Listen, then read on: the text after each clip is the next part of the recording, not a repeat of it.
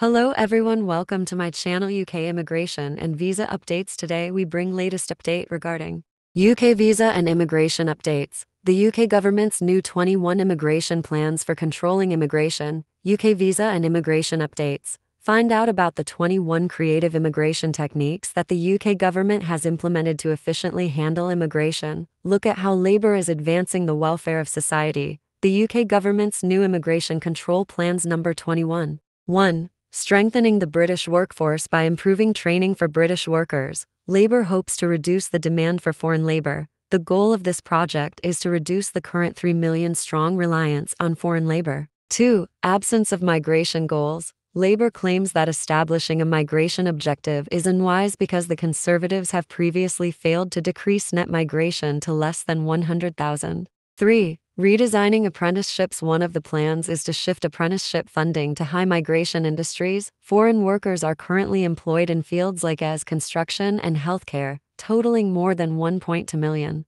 4. Limiting visas. Labour supports harsher immigration requirements implemented by the previous administration, which recently upped the minimum pay threshold for skilled immigrants by nearly 50%. 5. Plans for developing skills. A new law requires government agencies to create plans for skill development. The anticipated annual cost of these initiatives is £500 million. Will this investment reduce the reliance on foreign workers? 6. Reduce reliance on foreign labor. Workers aims to significantly reduce the economy's reliance on foreign workers, which employs approximately 17% of the UK workforce. Just imagine the impact if more skilled locals were hired. 7. Concentrate on the construction sector. By boosting domestic training, Labour seeks to lessen the construction industry's reliance on foreign workers. Currently, the construction industry employs over 200,000 foreign workers. 8. IT sector transformation. Similar programs to foster homegrown talent are planned for the IT sector. Given that foreign nationals have over 150,000 IT jobs, there could be a big shift in this field. 9. Reforms to social care. The party aims to address the shortage of social workers without relying on immigration. Currently, foreign nationals account for more than 16% of social workers. Can our elderly people receive high-quality care thanks to Labour's reforms? 10.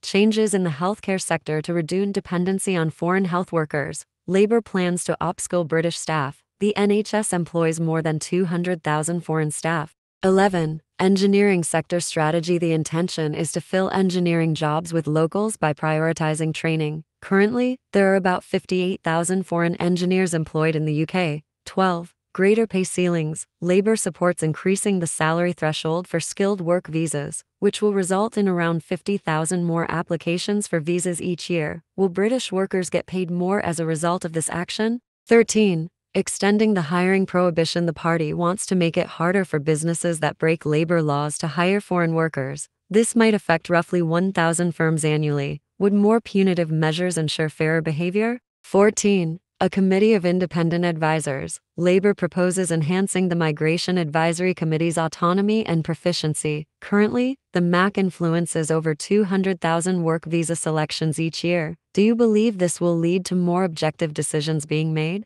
15. Collaboration in the business domain. To overcome the skills gap, the business community and government are launching a new cooperative. Over 500,000 employment across numerous industries could be impacted by this initiative. Can collaboration bridge the talent gap? 16. Eliminating the freedom of movement. There are already almost 1.4 million EU nationals living in the UK, and Labour has no plans to allow free movement of people between the EU and the UK again. 17. The Skills England Initiative. Skills England, a new expert agency, will oversee the national skills development projects. This body will have an annual budget of about £100 million.